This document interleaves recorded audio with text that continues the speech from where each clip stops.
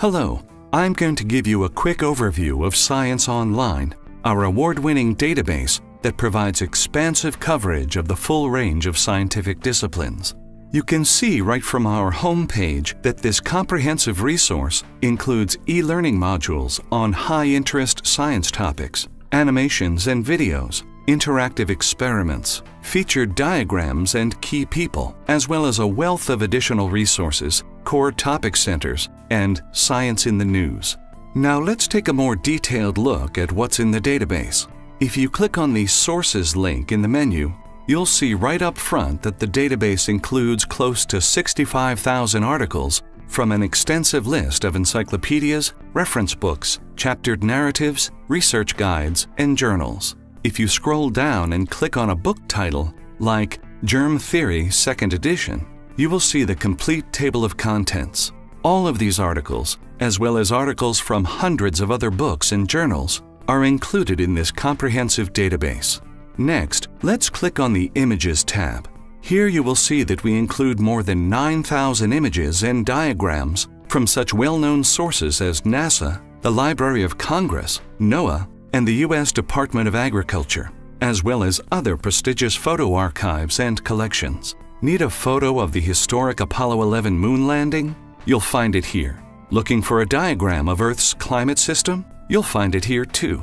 Now let's take a quick look at the remaining Sources tab. Under the Video tab, you'll see that we've included close to 7,500 video clips from such well-known producers as the American Museum of Natural History, British Path, the BBC, the WPA Film Library, Cambridge Educational, and many others.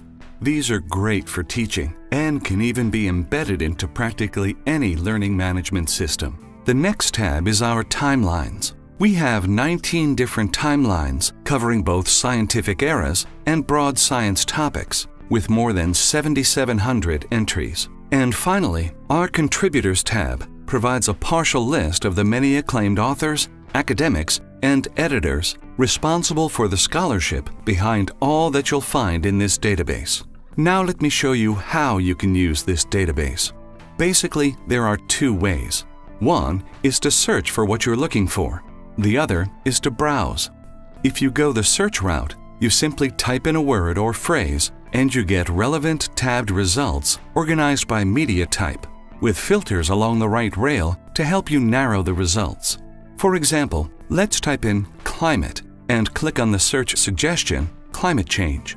As you can see, you get a long list of relevant results under each tab. When you click on an article, like the 6th one down, you'll get the full text of this extensive article and information on where it came from. In this case, the Encyclopedia of Earth and Space Science. If you click on any other tabs, you'll get whatever experiments, images and diagrams, videos, timelines, and news that relate to climate change.